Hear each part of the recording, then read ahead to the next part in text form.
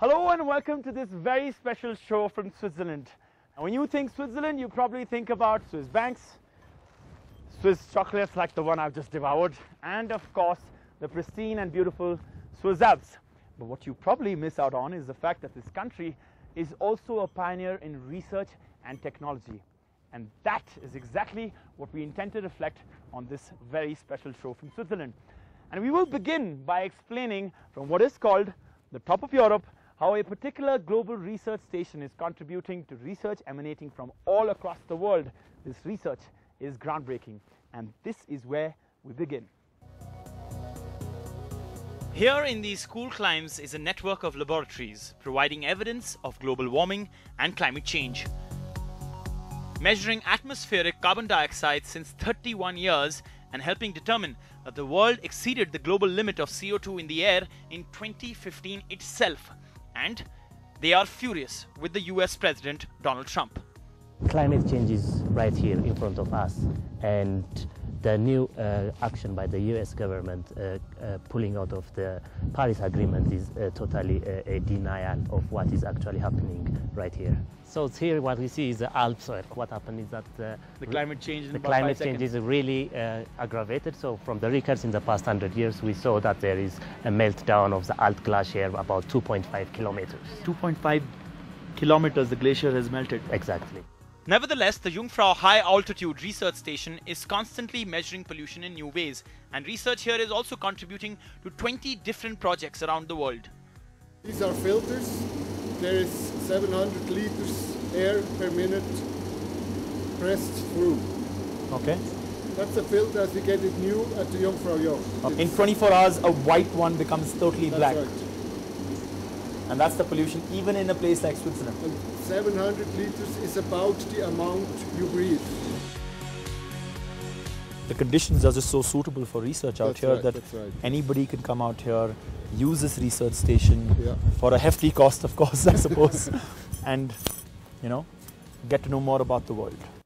Now, closely connected to the picturesque Jungfrau Research Station, which is somewhere behind that haze, is an institute about 3 to 4 hours away from here.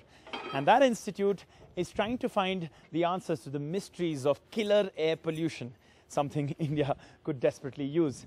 The good news is that they already have a close eye on India. IIT Kanpur is working with this crack team of scientists in Wilgen, Switzerland, to stop record levels of air pollution in India, which kills an estimated 1.1 million people annually. If you think about the whole Ganges Valley, I mean, that's the most polluted place on Earth at the moment. Such a big population is exposed. I think it's really important to go there. So we really want to, use our sophisticated instrumentation in a place where, where it really makes a difference. This team is using a one-of-a-kind instrument that can replicate the pollution in India. That's the UV light. So that will simulate at the end what happens in the atmosphere. When you just go out and measure, you have all the sources at the same time. If you want to really understand which are the sources dominating, we have to study each of them also separately. The goal of the study is to help governments tackle air pollution with irrefutable evidence of what emitters need to be stopped. With this collaboration with the IIT Kanpur, we will be able to give final evidences of sources causing air pollution, and maybe we will be able to help in implementing some policies, like the odd-even policy of in Delhi. Wir schaffen Wissen, heute für morgen. This basically means we create knowledge today for tomorrow. This motto really sums up what PSI is attempting to do. And it's not just to find the haze of what constitutes air pollution, but it's also the intention through their research to actually find a permanent solution. Imagine getting from home to work without a carbon footprint, whether you're traveling by car, by bike, by train, by bus, or minibus like we are. Well, Switzerland has envisioned it, put it through testing, and is now on the verge of making it a possibility for each one of their citizens. This is the BMW's latest cutting-edge technology. It costs about 25 lakh rupees without import duties, but here in Switzerland, you can use it for a fraction of that cost. So I used to ride a gas guzzler because after driving an electric car, you really don't want to go back. It made me think a lot more about the impact our choices have on the environment. High-tech modes such as the i3 BMW car and these electric cycles are at the center of a plan to allow people to use any transport without causing any air pollution. Dimitri Buchart is a volunteer who was one of 150 others to be selected as a guinea pig for the year-long project. The Swiss Federal Railways is behind the project. The people of Switzerland own it and have themselves planned for a lifestyle without a carbon footprint. And the idea was really to combine environmental modes of transport on the rail and on the road, and kind of to offer both in one package. So currently we're in the capital of Switzerland, Bern, and you see two bikes and a friend of mine called Liam. He's the one who's going to be riding a bike that costs about 7 lakh Indian rupees. This one costs about, well, 5 lakh Indian rupees, and that's the cost of the car that I have in New Delhi. A few quick paddles and the battery system helps you reach speeds of up to 45 kilometers per hour. Despite all the air pollution in India, such bikes won't be here anytime soon. You have a big battery, and to transport a battery by air or by sea, it's a dangerous good. So shipping of the battery is always the challenge. By 2022, the Green Class project could become a part of Swiss lifestyle. Now, mountains cover a whopping 60% of Switzerland's land area. So, for easy train travel, they've had to undertake some mountainous projects.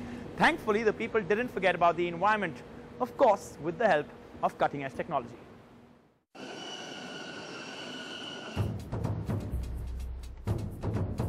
The Gotthard Tunnel, the world's longest and most expensive tunneling project. Swiss voters backed a proposal from environmental groups to move all freight travel through Switzerland from road to rail to ensure less pollution. We had the first asking voting just if you want to have the tunnel, and then also protecting the environment, protecting the Alps, just to confirm a budget, because the whole project cost 23 billion Swiss francs. This is the masterpiece of high engineering. So how did they build the 57-kilometer long tunnel? The learning process over centuries is documented at the Swiss National Railway Museum. Digging a tunnel was never easy. In the late 19th century, this is how it all began.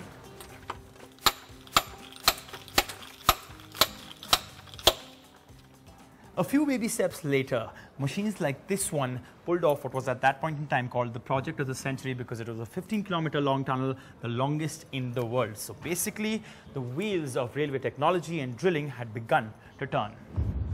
And then finally, with the advent of technology, you had this in the 21st century. A machine that was used to cut through the Alps, basically with the help of this drilling machine at its head.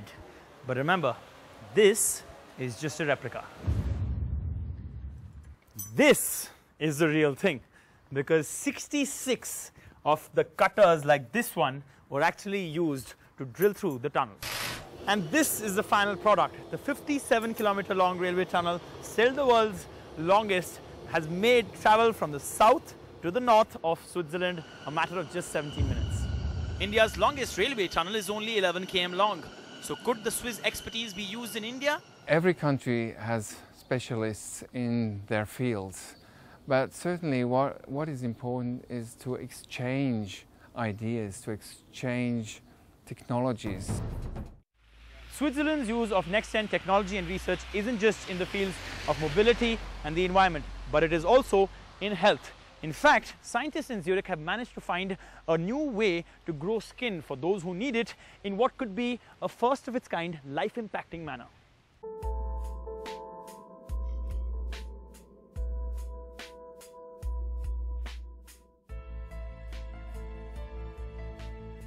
Scientists at the University of Zurich creating human skin. The idea is to revolutionize treatment of burns, which as per the World Health Organization is the 5th most common cause of non-fatal childhood injuries. Small child with burns, they have many hundred surgery until they're fully grown. The scar that the child has, for example, over the elbow area, this scar will not grow. This child has to go back to the hospital every year. They make a cut into the skin, into the scar, to make a new scar, to make it a little bit bigger. And if we can avoid that, that would be great. This technology could especially help India, that reports about 1 million burn cases every year that need surgical intervention. We can, for the first time, offer patients skin, which is their own skin. So we can take cells, piece of their body, bring it into our facility and make 70 times more skin for their own need. That's why we are working on trying to approach the Indian market. An Indian scientist who's part of the team plans to bring this to India by 2025. Right now, we do not have a product where you also have hair growing. This could be a future possibility. That's what the basic research unit does, which I am a part of. For this to be a success, the University of Zurich has to partner with local hospitals and has to receive active, encouraging involvement from the government. Now, this synergy between the university, hospitals and the government is what India needs to be able to eventually crack that formula of affordability. And that can only happen by actually making in India. The paralysis of the legs is a serious medical health issue in India. This technical university in Lausanne, Switzerland is doing some state-of-the-art research that is promising unprecedented and groundbreaking medical solutions.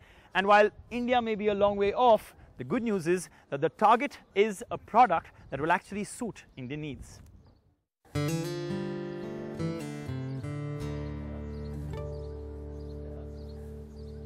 Meet Twice, a robotic device that can help a person with paralysis of the legs to walk. It is called Twice because it gives them a second chance. It really has enough strength to walk, even if a person has really no strength at all. It can even climb stairs. This is the first smart exoskeleton in the world that recognizes loss of balance, basically preventing falling, say developers at EPFL, Switzerland's technical university. So the main idea behind Twice is the fact that we can make it custom to every single patient without additional costs, and this is completely unique. So the price that's there right now, average price of an exoskeleton, which was for a full paraplegic, is about 70 lakh Indian rupees, and what they're aiming to make it is about 20 lakh Indian rupees. So a price cut of 50 lakh, therefore it will become unique. And the advantage is that it's going to be personalized to each individual. The cost will go down further through mass production, but if you want it right now, can you get it to India? Maximum 1 year. This project will be taken in charge by a startup, which will provide this exoskeleton twice and will provide it to the market. This exoskeleton is not only targeting people with paraplegia, but can maybe target other disabilities